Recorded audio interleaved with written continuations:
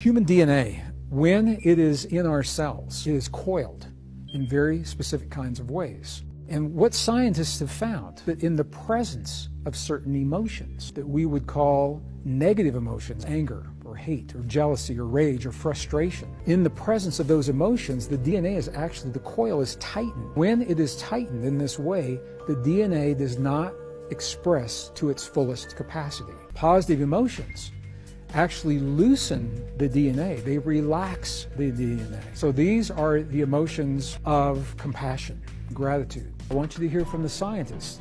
Quote, individuals trained in feelings of deep love and appreciation were able to intentionally change the shape of the DNA in their bodies. Human emotion produces effects which defy conventional laws of physics.